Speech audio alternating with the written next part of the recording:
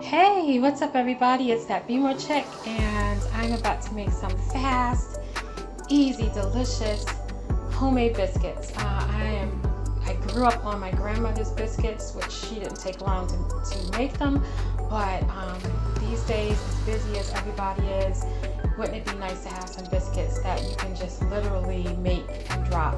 And I'm calling them my easy, fast drop biscuits. I want to thank you guys for liking, subscribing, commenting, sharing, and being a friend to my channel in any way that you are. I really appreciate it. Thank you for being a friend. So stick around for my easy, inexpensive, fast, delicious drop biscuits. Coming right up on this edition of That Be More Chick Foodie Cooking Vlogs. Here comes y'all. Alright y'all, look at this. This is all that I am using. This is all that I need to make my drop biscuits. Now, I'm used to my grandmother rolling dough, making dough and all that stuff. And I have friends who are so awesome at making homemade bread and homemade biscuits. But guess what? Be More ain't got no time for that. I be trying to be in and out of the kitchen as fast as I can. And when I want some homemade bread to go with my pasta or stews or fish or, you know, whatever, chicken, whatever I'm making, I want to do it as fast as possible. They call these drop biscuits.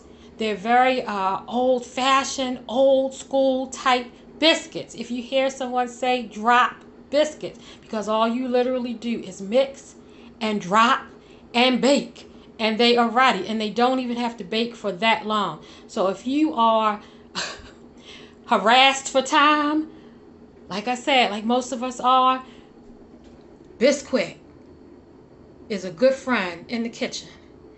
A little 2% milk. I'm not using whole milk. I do not use whole milk. Got a little honey, a little unsalted butter, my trusty bowl, and my sheet pan. And y'all, we can ready to go. Alright y'all, let's get to this.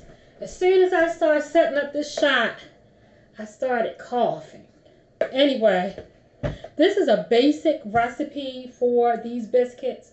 I'm making less because I'm not making biscuits like for a family, but the recipe calls for like 2.5 cups of Bisquick mix and like 1/4 of a cup of milk. And I'm going to be eyeballing and using less than that. But this is just the basic recipe for this. You can add cheese. You can add garlic.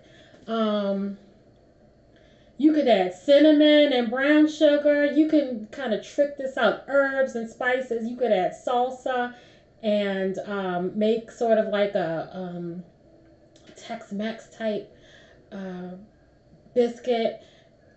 Like, it's a blank slate. So this is basically just a blank slate. But if you want some really super easy biscuits to have with dinner, this is a go-to recipe. So I'm just going to eyeball a little Bisquick. Like I said, the original recipe calls for 2.5 cups of Bisquick and 1/4 cup of milk. So I put about 1.5 cups in there. And I'm going to just eyeball some milk. You want it to be moist, but not like wet. And you're also not going to stir this a lot. So let's see how that goes.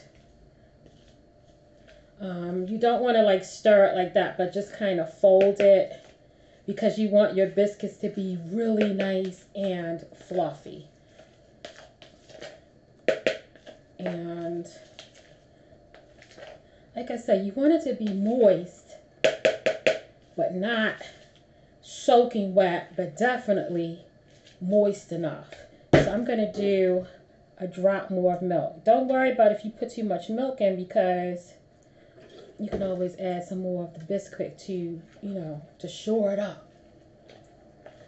So let's fold a little more.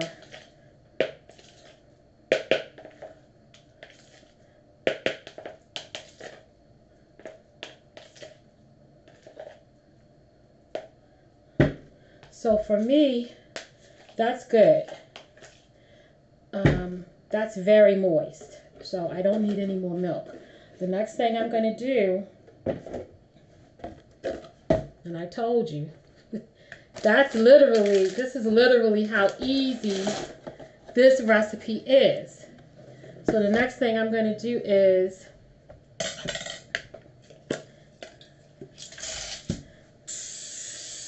spray my sheet pan, put that honey and butter to the side, and let's start. You know, if you have a little scoop, that's cool, but I'm old school, so you can make your biscuits as big or as little as you want. I mean, whatever size of the biscuit you want, that's up to you. I like something like this. So I'm going to start dropping these. And also for portion control. For me, because I'm on, you know, a lower sodium lifestyle and glucose and all that carbs, I'm not doing a huge biscuit. So it looks like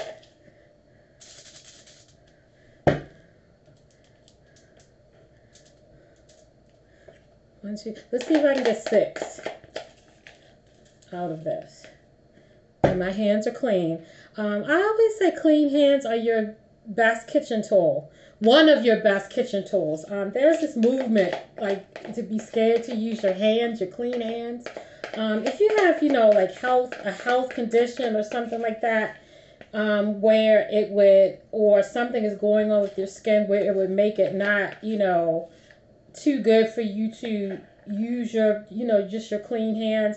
That's one thing, but when you know, just clean hands, I'm like, okay, I don't know, especially baking. So it looks like I've got 6 out of here, and I want to make sure they're even. And I want to make sure I've got every little bit out of that bowl. So that's good. And I should have brought my dish towel, but I didn't.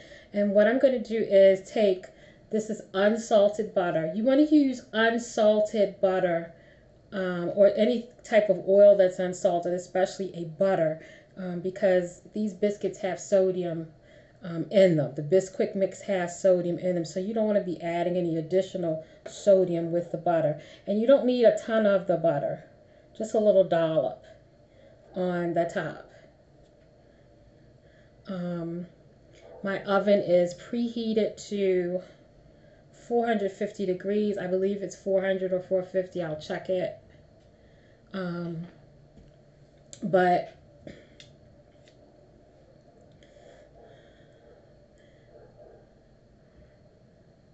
and that's it. These biscuits are ready for my oven.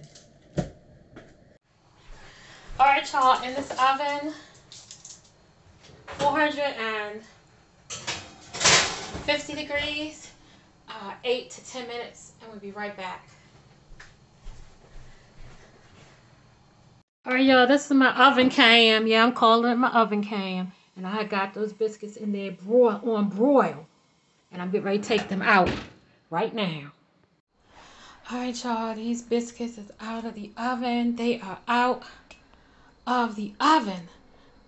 I had them on broil. They got nice and golden brown. And I'm going to tell you what I do for mine. I do 425 to 450. And I do about 6 minutes, 6 or 6.5 minutes. And then on the 7th minute, I turn my oven to broil. And I let these biscuits get nice and brown on top like this. If you don't do broil, a lot of times they don't get as brown as this on top. And I love my biscuits to be nice and golden brown like this. So adjust for your oven. That's the thing. You have to adjust for your oven. Like I said, between 8 to 10 minutes. But like at the 6-minute mark, check them. And then if you want them to be nice and golden like this, make sure that at about the 6.5 to 7 minute mark, you turn your oven to broil and start broiling these biscuits. And what I do like to do is when they come out of the oven,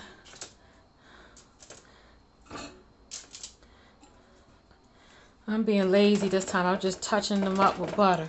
I like to add a little extra butter. Usually I'll take my knife and do it, but for this, I'm impatient. And I want to do this fast. So I will just make them sparkle and glisten like this at the top. Look at that. Hot, buttery, quick. And how long did it take? Not even the whole 10 minutes, really. Not really. But at least 10 minutes for these delicious drop biscuits. Yum! I'm gonna let these cool off. I usually will do a little wire rack. And these drop biscuits are more so like a cross between bread and biscuits. So, all right, I'm gonna let these cool off.